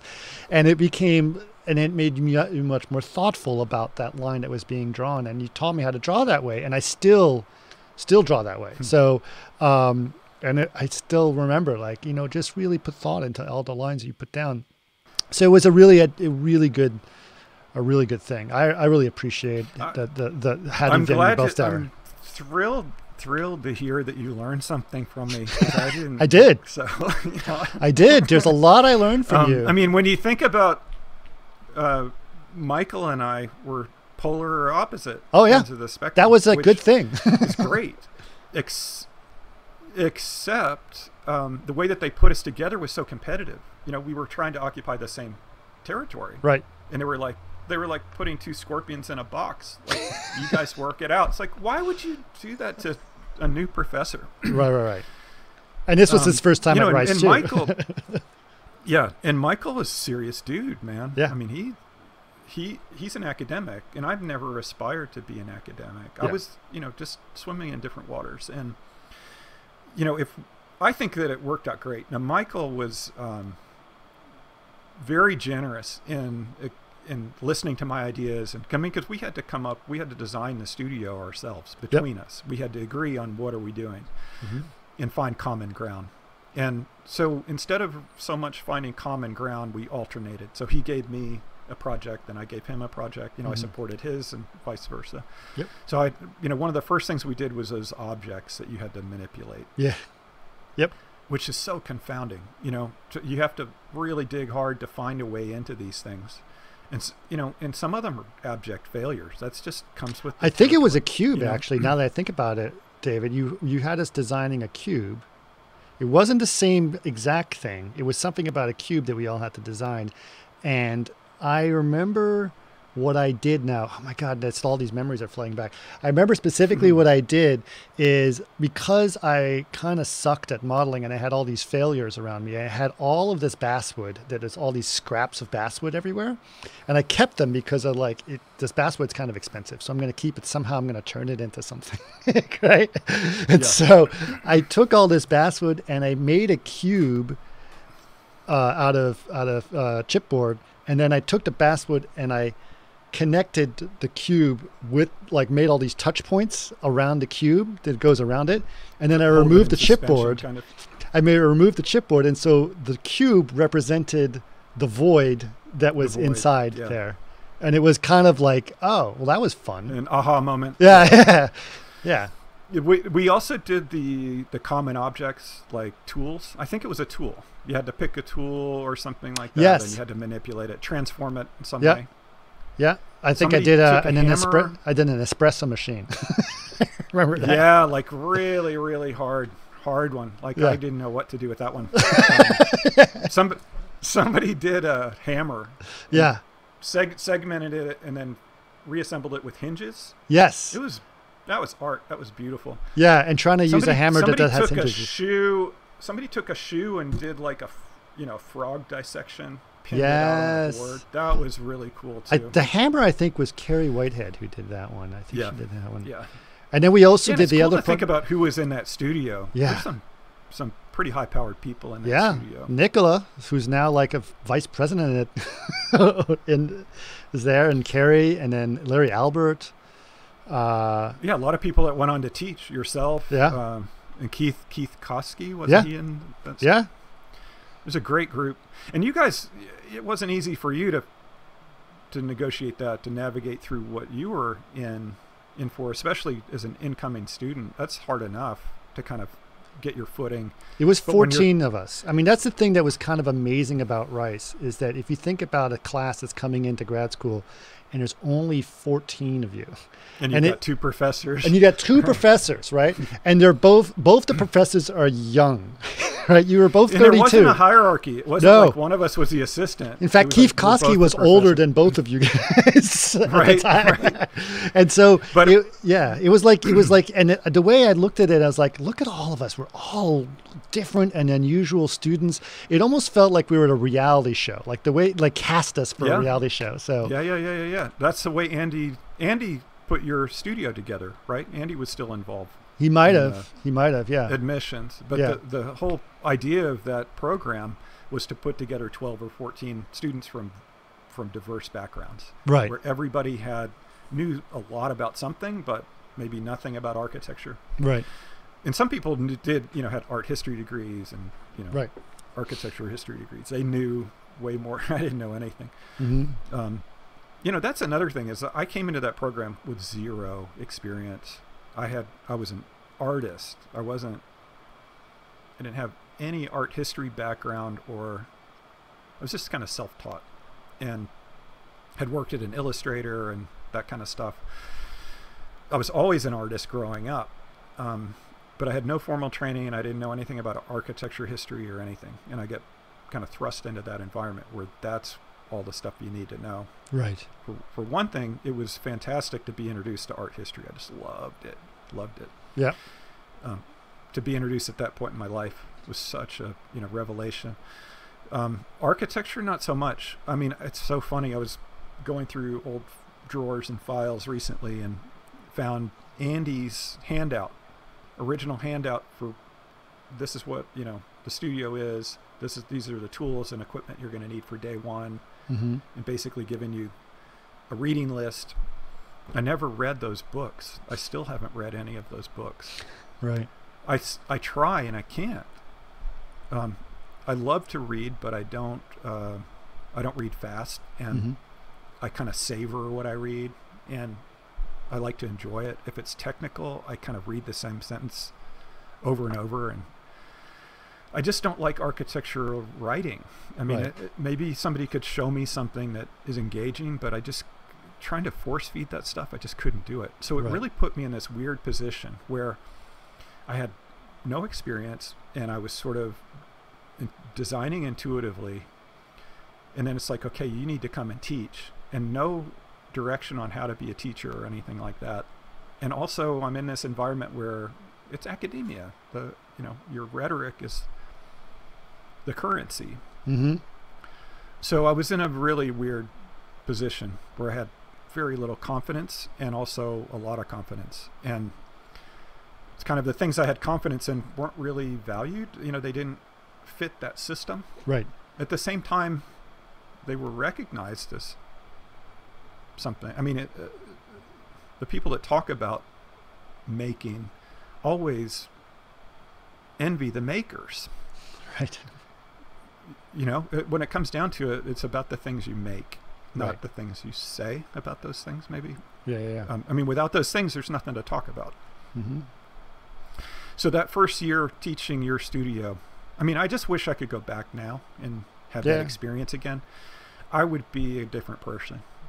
And it's so funny to hear your experience with Michael, because I thought you and Michael like 100% connected and resonated. Like I loved talking to him, but it was just like I didn't understand what he was talking about, and it took a long time. And then I got it, and he and I really did get along.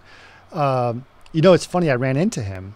And it was a couple of years ago, actually. I was at Tesla, at their design headquarters, and I talked to those guys there. And then suddenly I see at the reception, waiting for I see a reception. I see it's like, that looks like Michael Bell. And so I go and I hear his voice, and it's like, that's totally. And I go up to him. It's like, excuse me, are you Michael Bell? And he goes, yeah, I was listening to you. You look real familiar too. I said, I was one of your students at Rice University, first year at Rice. And he goes, right, you're the guy who was always using the computers. Yeah, it's like, yep, that was me. And he goes, I remember you. And I was like, yeah. And so I talked to him. So yeah, it was funny. And Tom Main has been there too, because Tom Main, apparently Michael and Tom have been helping with the design process at Tesla, apparently. So I don't know what they're doing, but it's great. It's great. That's very cool. I mean, I wish that if I could do it again, what I would do in those crits sitting at your desk, I would be listening. I'd be like plumbing the depths. You did. You spent hours with me at my desk, because I remember us very much. Michael was having a hard time communicating what he was trying to communicate to me. He knew something was there, and then I think you helped me figure it out. And I think what we ended up doing, I remember what the project was. The project was we had to represent some great piece of architecture, right? And I think Carrie was doing the Palladio, or which the what's the famous little Italian, what do you call it? Anyway, I decided to do Frank Gehry's Vitra Design Museum. And because similar to you, I just sort of fell in love with deconstructivism at that time. I just thought it was amazing. And so I was looking at how the hell am I going to build this? And you were telling me, it's like, well, it's not just about building it. You have to learn something about it. And so we were learning about it, and I was looking at all the pictures and understanding about it. And I said, the problem I always had with this building is that, or not the problem, is that the problem with the building is that people always see it from the outside as a sculpture. And they don't see the beauty of the inside of it, because the beauty of the inside is so hard to understand because it's so deconstructed, right? You have to experience it. Yeah. And so you and I discussed that for a long time and figure it out. And then that's when I decided to build the entire thing inside out. I don't know if you remember when I did that, but basically I took a piece of plywood and I did I was trying to figure out, like, I want to represent the inside and how to do that. And I think you were the one who showed me, like, you ever heard of a reflected ceiling plan? So what we did a 3D version of a reflected ceiling plan where you're looking inside the building from above. And it was a really great idea for us to sort of, brainstorm that conceptual design. That's a very, very Morphosis approach. Yeah. I didn't know, right? But I learned so much from that, right? So it was a really great sort of idea of doing that. It was fun. It was a lot of fun. I highly recommend I'm glad it. That you had a good experience. I felt great like experience. I missed an opportunity to engage you on your level, to learn from you. I mean, I think that I've learned to do that much more now with students. But I think early on, I was so close. I was really young, and we were all young. Yeah, you're trying to. Well, you have an age, but we're trying to, find the right distance. Yeah. The right kind of intimacy without being too close, and also I had this insecurity. I mean, I was in this situation where everybody in the room knew more than I did, but I was the teacher. Yep. That's a tough one. I had a couple of studios where there were students that rubbed my face in that, you know? Really? Yeah. And that, sorry, they told me to come and teach, or they asked me to Right. take it up with somebody else. But, you know, I'm not sure what I could do in that situation, but it's kind of taken a long time for me to, I mean, in fact, at Rice, I was never at home. Right. I never felt part of, even when I was tenure track, when they hired me tenure track, it was like this, we had this party and it was fantastic. And I felt so much support, and it was, the atmosphere was like about time, you know, Right. This is great. But it quickly dissipated, dissolved, and I just felt like I was always on the outside looking in. And I didn't speak the same language. And, you know, I'm here to develop my voice, my point of view, not to try to fit into something else doesn't come natural to me. So much effort to try to do that, and then what do you end up being? I mean, there's already somebody else who is that naturally. Why, you know? Right. I just wanted to be me. And Yep. they kind of took me aside and gave me a warning. And there was politics. There was an undercurrent of politics going on. And there was one person in particular that just never wanted me to be on the faculty. And he's pretty Machiavellian. Knew how to wait, you know, for his opportunity to take me out. And anyway, they kind of pulled me aside and they said, you know, your studios need to do this or that. And I've been doing the same thing for 15 years. It's like, is there a problem with, nobody's ever said, I can see the work. Everybody can see the work coming out of the studios. Yep.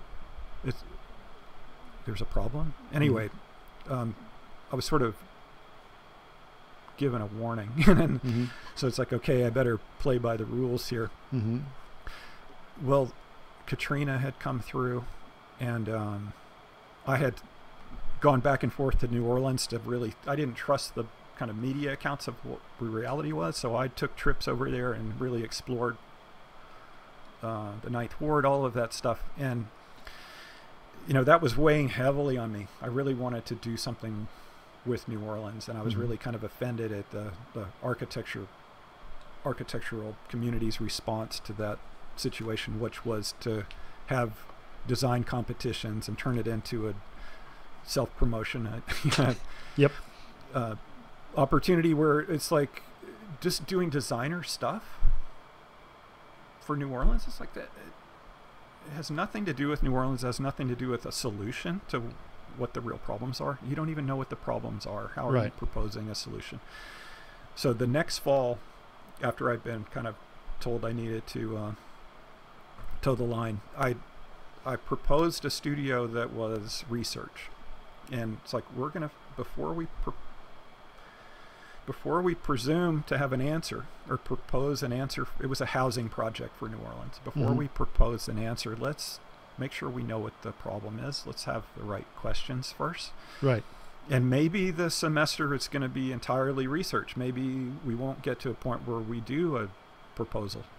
And I'm okay with that if that's where it goes. And so I had, I think, 8 students sign up for that, and it was so much fun. It was just a blast. And it was sort of like the international studio. We had a student from Korea, from China, from Mexico, a guy from, well, he's born in America, but his recent roots were Kenya. He had a deep interest in reconnecting with Kenya. And so we had this really, this Frank guitar. There were some great people in that studio. And I decided I'm going to run this studio like an office. So everybody's going to have their own area of research, and I'm just going to kind of direct it. Right. And it was great. I mean, we had, anyway, we produced a book, and the book was called NOLA Macroscape. And then the next semester I did a vertical studio, an undergrad studio, so that's juniors and seniors combined. And we were going to do a guitar factory. And do you know Collings Guitars out of Austin? So Bill Collings passed away, unfortunately, from cancer recently, a few years ago. Okay. But he's a world-renowned guitar maker, and based in Austin. Like virtually everybody who's anybody has at least one of his guitars. Okay. You know, you name it, Pete Townsend. I mean, you name it. They have this Collins guitars. And one of my good friends is a general contractor, and he built the new factory. So they had built up from nothing in this sort of ramshackle, accreted thing, and had reached a level of success where they were going to build a state-of-the-art factory. So I had access to the drawings, to the facility and the process and everything. So it was like to me, that's the perfect design project for juniors and seniors. Mm-hmm. So there's so many levels you can address the process and fabrication and construction and order, math, music. And I had this idea I was going to do that in the spring. And one day in the fall, I was in front of my house out in the front yard, and somebody called out my name. And this guy was walking by, and he was like, "Hey, are you David?" And I said, "Yeah." And he said, "Well, I'm Steven. I live down the street." And he knew, he wasn't an architecture student, but he knew somebody who I had taught. We had a mutual friend. And he said, "I'm a luthier, and he lives like 5 houses down from me." And I'm like, "Wow, I'm doing a guitar factory studio next semester. Would you be interested in getting involved?" And he was like, "Yeah." So Stephen Marchione is a world-class luthier. You know, his guitars are $35,000 or Oh my gosh, more. He's like the real deal. The luthier is an instrument maker, like a violin maker or guitar maker. right? So I have off and on played guitar since I was a teenager. Mm-hmm. I never knew anything about them. I also didn't know anything about music. Right. I'm starting to hear myself hear a theme here. Like I do all these things that I don't really know anything about. Right. But anyway, we embarked on this studio, and it was sort of like the Wood Institute competition where you can't start the project because it's the Watkin Prize. There was a schedule that you had to adhere to. So the first couple of weeks were pre-design. So we could do research and analysis, but not actually start the project. So I brought him in, and we made a single string instrument. And it was a, you know, so they had to make the frets, just like the nut and the bridge, and a tuning key, just a piece of wood. They could do anything they wanted. And I'd had very low expectations. It was just like a sign on Friday, due on Monday project. Yep. I was blown away. These things were amazing. So we were like, okay, maybe we should do a 3-string instrument, because then you have a triad, you have a chord, you can actually make music. And at the same time, we were doing a lot of analysis, instrument analysis, the proportional studies, and all of that. And I was just blown away by what I was learning. That the iconic instruments like the Stratocaster, the electric guitars, even the acoustic instruments, all of these beautiful iconic designs are just infused with proportions that are easily analyzed. They're not subjective, Right. and they come from the proportions of the musical scale. And so all this stuff was super interesting. And, you know, like, how does music work, and how can that kind of be translated into an idea of architecture, of proportionality and rhythm and repetition, Right. structures of things. We got a little further down this path, and I was like, you know, what is the most reasonable instrument that we could make? And so Stephen and I brainstormed and came up with the mandolin. Okay. A guitar, it's just a question of real estate. These are hand carved. And this is something I didn't know. Do you know what an arch top guitar is? Mm-mm. It has a bow on the top. Okay. It's curvilinear, right? Like a violin. A violin has a Yes. topography, Yes. Yeah. right? It's not just flat. That I thought that was like molded, you know, like an Eames chair. Yeah. Right. No, it's carved. So you take a slab of wood and you carve that topography, and then you do the backside, and you have to do it in a way that you don't cut all the way through. Right. and also make it so thin that it resonates, but not so thin that it collapses or breaks. But anyway, we hit on this idea of doing a mandolin because it's small. Mm-hmm. A guitar it's a lot of carving. It takes forever. It's so much more work. Right. And it's all a question of hours, just what it takes to carve that many more square inches or square feet of material. So we put it to a vote, sat all the students around. We had 11 students. We sat them around a table and said, okay, I have this idea. What if we made a real instrument? What if we made a mandolin? It may take up the whole semester. We may not do a project like a standard project. We may not do the factory. We may run out of time. Mm-hmm. But who's down for that? And it was 100% raised hands. They all wanted to do it. So off we went. And it was so cool to kind of reimagine the studio, the design studio. And Stephen wasn't paid, wasn't officially recognized by the school or anything. He came to every studio session.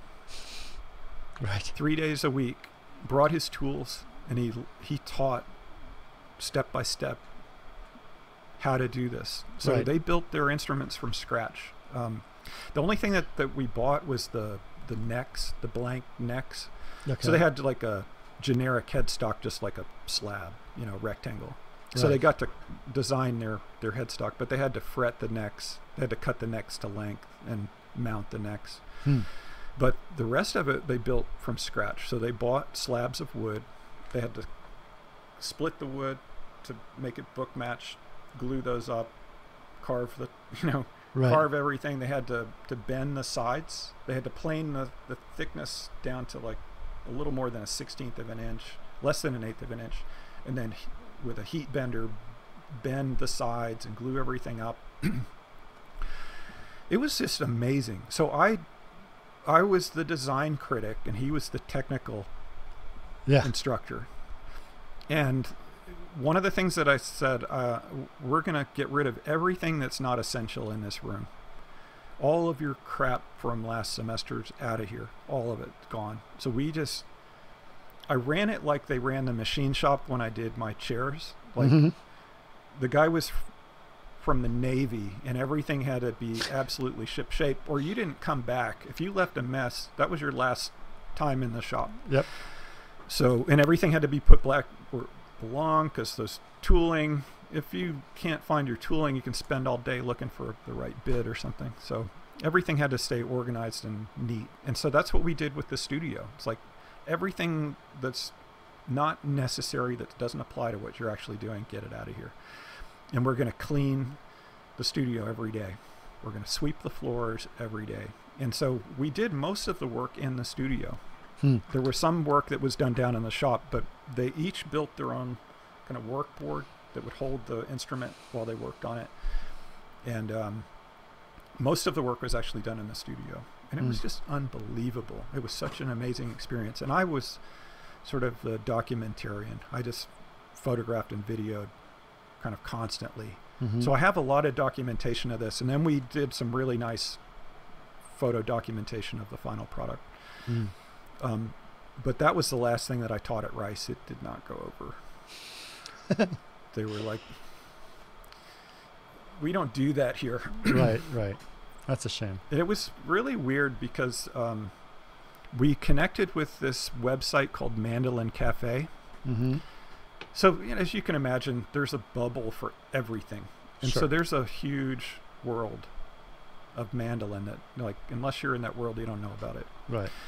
And early on, we found this website, and that was just the epiphany. That was just like mind blown. The beauty of the mandolin, as opposed to something like the violin, is freedom, design freedom. So the mandolin is basically a violin. It's the same string length, same tuning. It has twice as many strings. They're doubled up. Like has the same basic volume, same scale length. So, you're basically making a violin.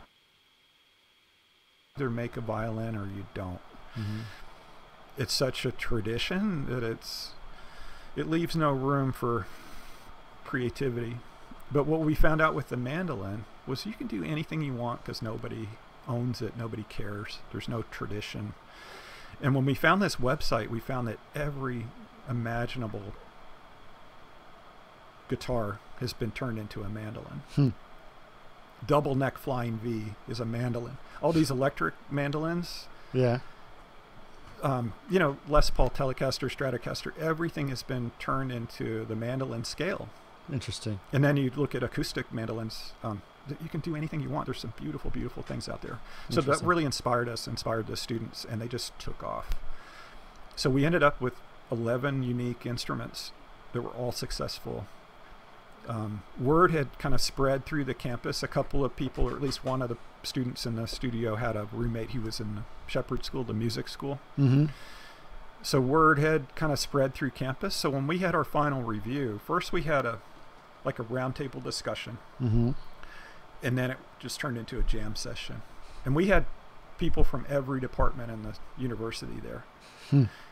Just to be part of it. And the students were, these things they've had so many hours and suffering invested in these things. It's hard work. There were so many blisters. Yeah. Sore shoulders. It's hard. And also they're fragile. It's every step of the process of making these things is potentially catastrophic. Right. It risks everything you've done before. Imagine working on CG and knowing that if you make the wrong move, it's going to erase the whole thing. Right. It's terrifying. Yeah. I was terrified. I tried not to show it because the students didn't show any fear at all. Right. But I was like, oh my God. So even think about the last step. The last step is when you tune it. Right. So that's when I think it's 200 pounds of string tension. And this is a delicate, fragile, it's 1/8 of an inch at the thickest and half of that the thinnest. And you're going to load that up with 200 pounds of tension. It really wants to just implode. Right. You don't know what you have this whole time. You've invested all this time and you don't know if you have something or not until you put the strings on and tighten them. Yeah. And it survives. And the structure of it too. That's what I mean. Yeah, it is a yeah. structural thing. And the reason why I believed in it so strongly as belonging in the architecture curriculum is because it is structure. Mm-hmm. And it's also minimum structure. It's kind of like Bucky Fuller's ultimate goal, Right. which is infinite span, zero mass, Right. or zero weight, whatever. And so you're making these delicate things that resonate, and you put bracing in them very strategically so it doesn't kill the resonance, Right. but it also is structurally sound. Mm-hmm. It was a fantastic experience, and I was looking forward to doing like a percussion studio. Right. And involving the studio, kind of recruiting. I wanted to have more cross-pollination. I could see the potential across campuses that all these silos don't communicate. And it's like, man, what are we doing? You leave here and then you wish you could talk to those people Right. and collaborate. And there's so much room, there's so much potential to collaborate, but people are protective of their turf and Yeah. scared to take those risks. Yeah. So that was the end of my tenure at Rice, and then it was a long time before I taught again. I just didn't want to do it for a long time. And, Yeah. Well, it's a shame because you were a great teacher. I honestly thought it was a very interesting, and I thought honestly, yes, it was clear that both you and Michael were thrown into that situation. It was very interesting, but I took it to benefit, right? I took the best out of both of you to figure out how to get to where I wanted to go. So that's what I wanted to do. Good for you. I mean, there was that opportunity. Yeah. It's interesting. The last couple of years, probably because of the mandolin studio. I mean, even though that was more than 10 years ago. Mm-hmm. Well, a couple of things. One is when those things were done, those students their confidence was sky high. Right. They were way more skilled than I am. Right. One of them, we crossed paths in the hallway one day, and he said, "Hey," we stopped, and he said, "Hey, I feel like I can do anything. It's like, yeah, you can. I mean, Right. look. I would walk in and find these pieces that they'd made, like an ebony bridge or tailpiece, just gorgeous. Like, where did you get this? I made it. Like, no, really? Yeah. That's amazing. So I would really, I mean, one of the things that I also thought validated it was, they bought little cases for their instruments. It's Right. like if a student, a recent graduate, walked into my office for an interview and dropped that on my desk, I'd hire them in a heartbeat. Right. Like, okay, this tells me so much. Right. Not only is it an original design, but the execution of it, the skill, the discipline, wow. Okay, I can use you somehow. Right. So I really am trying now to circle back around and get in touch with those students and find out. That would be an interesting podcast. Yeah. Like, how did that influence you? Yeah. How did That'd that be great. change your path? For sure. Well, listen, David, I actually have to get going soon, but I really appreciate you giving the time to do this, and great stories about design and your influences and your philosophy, because I think that's something that has always been very interesting to me. So I'm really happy to do that. Congratulations on starting the company and doing the masks, which is incredible as well. And all the great things you've been doing. So it's awesome to do this. And I definitely look forward to hearing about your podcast. Have you come up with a name yet for your podcast, or not yet? Are you still brainstorming? Well, that one? when I was thinking about swimming, I wanted to call it "There's More to Swimming Than Life." But now I want to talk about more things. I don't want to get pigeonholed into one subject, and that's something that maybe we'll talk about later. It's like, sure. How do you kind of frame it so that you don't get stuck, because there's a lot of stuff I want to talk about. Yeah, for sure. Or you can have different podcasts. I have 2 podcasts. Okay. So you can do that too. But thank you so much, and I hope somebody gets something out of it. I'm sure they will. I know they will. Just talking. I know I have, so I know other people will as well. Man, I've enjoyed the heck out of it, and spending time with you. This is it's just such a privilege. I really appreciate it. It's fun, right? It's a lot of fun. Yeah. It's fun to listen to them too when they're good. That's going to be good. Hopefully this is one of those. All right. Well, thank you, David.